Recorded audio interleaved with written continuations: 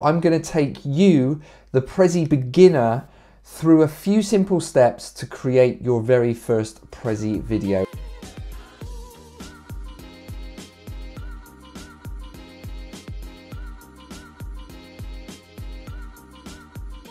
It's actually much easier than you would expect it to be. And if you've seen any of my examples online of Prezi videos, then I'm actually creating things from scratch with bespoke Prezi designs. So if that's something you'd also like to do, I'm going to create a second video to accompany this one for people who want to take things to a slightly more advanced level.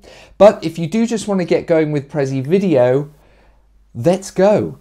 So the first thing to mention, of course, is that you do need to have a Prezi license. That's pretty much a given for this.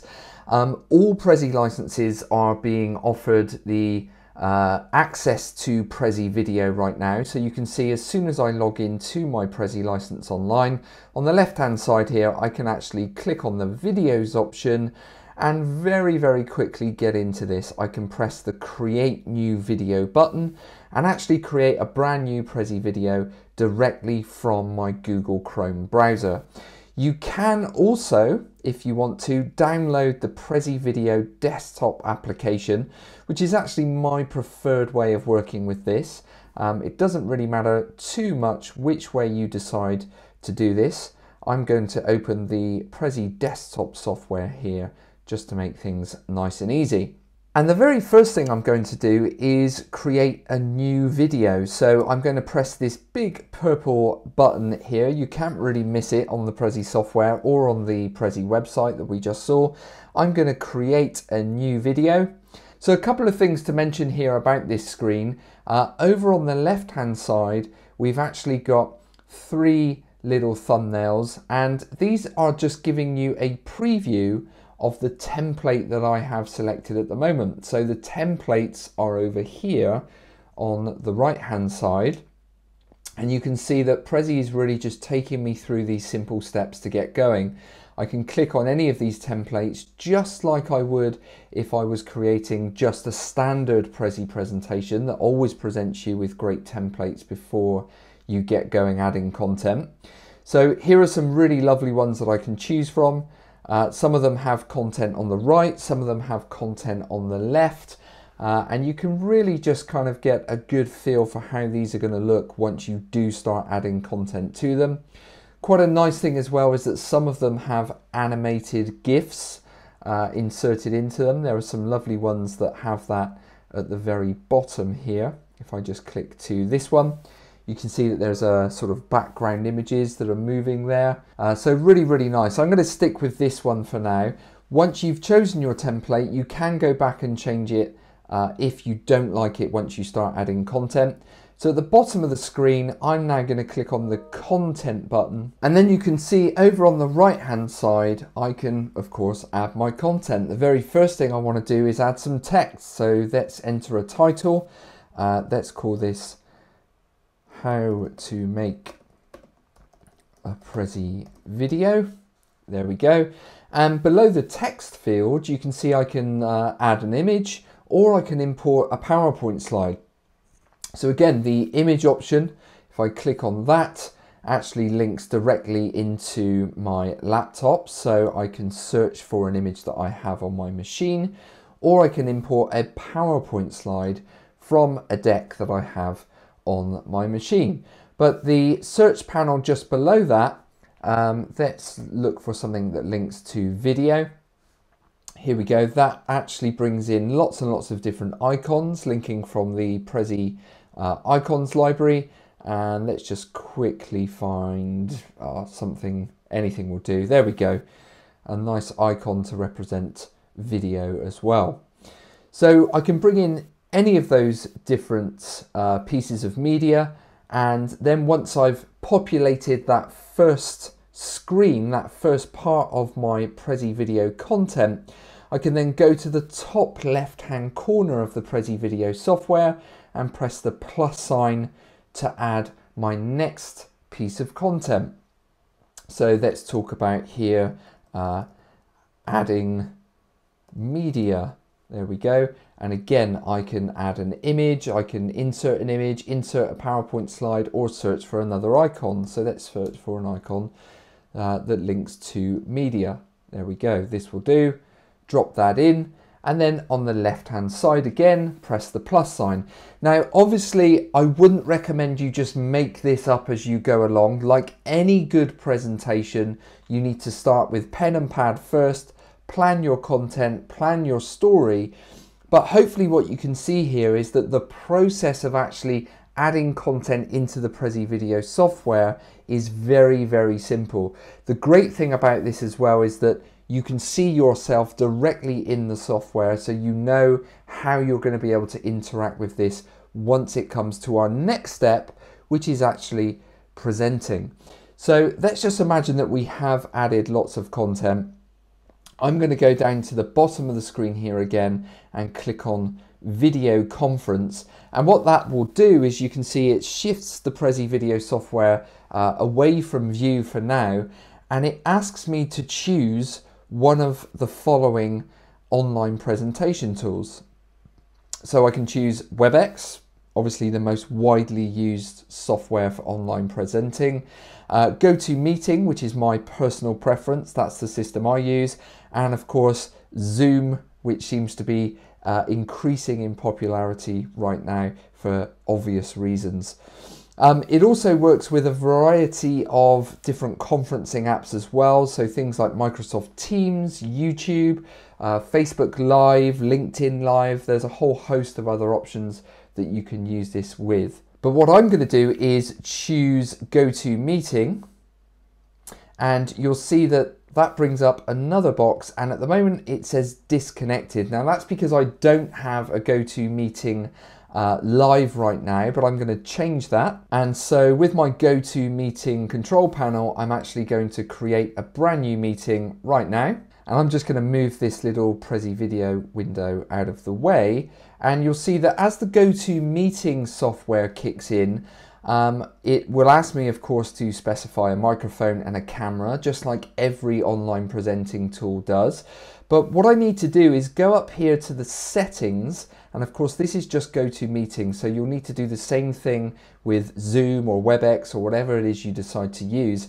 And you can see that in the drop down here for my camera options, this would normally be set to just FaceTime HD camera because I'm using an Apple laptop right now. I just need to change that to Prezi video virtual camera, and I'm good to go. So as soon as I've done that and I click OK, I'm ready, we will see in just a second that this will become live. There we go, we can see that the status has just changed to connected, and when I press done, that brings me back into my Prezi video software, and of course I would have other people joining my GoToMeeting right now. I do a lot of GoToWebinars, so I normally fire up my software about 10 minutes or so before the actual webinar takes place.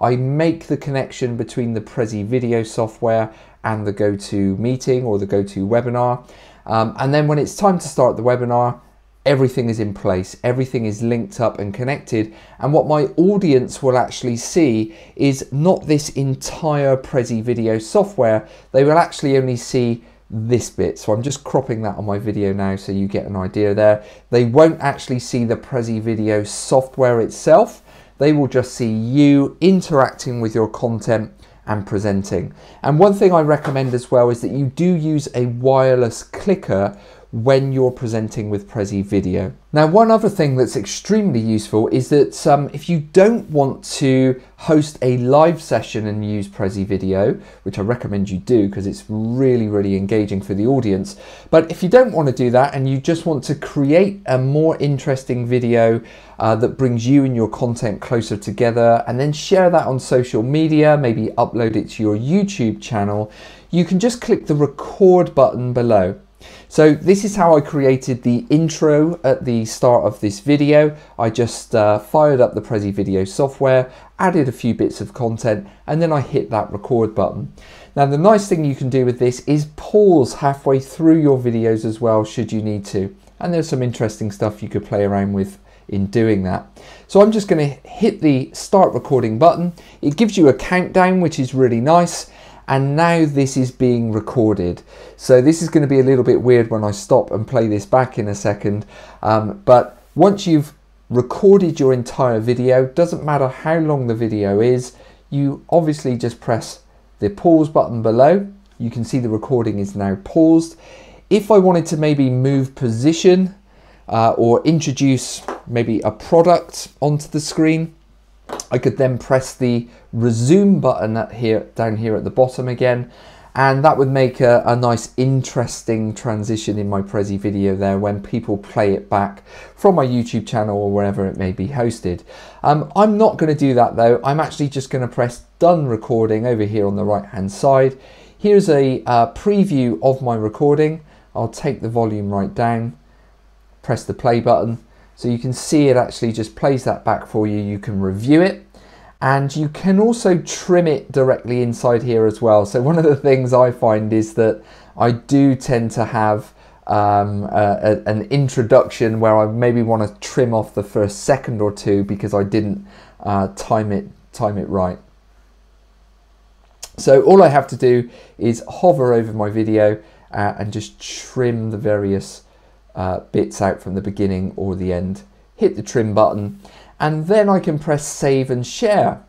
Now with saving and sharing, I can upload the video to my Prezi account, and this is highly recommended.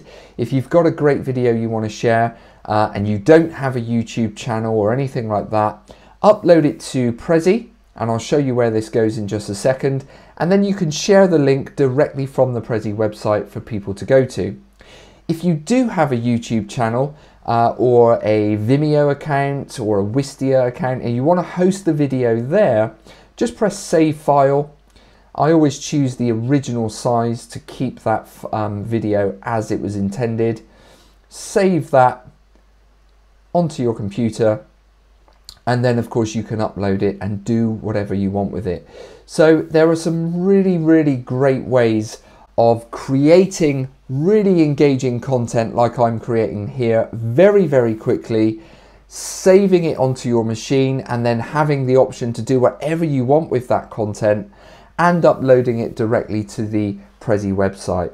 So just to show you quickly, those videos, when you do upload them, go into your account. Obviously they're linked directly to your account. Here's a few that I've already created, and I can click on these and get more information on them. So even from here, I can download this video if I want to, if maybe I forgot to do that earlier.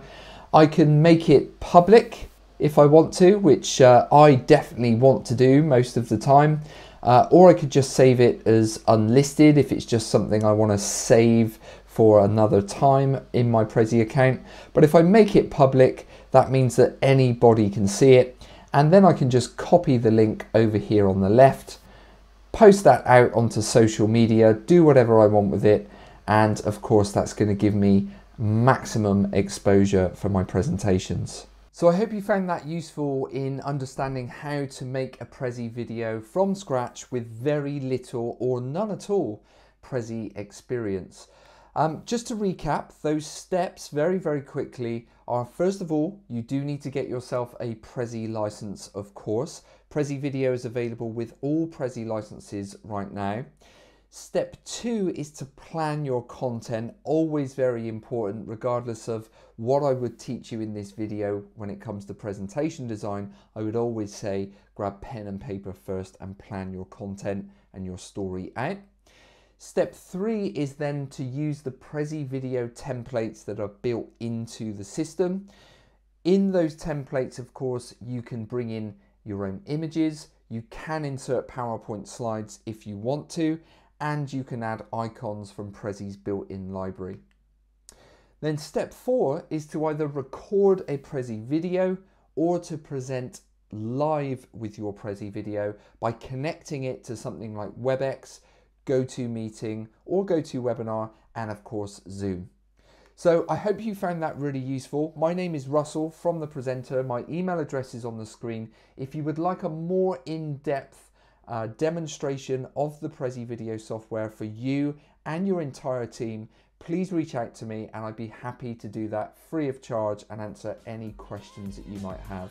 Take care, and I'll see you again on the next video.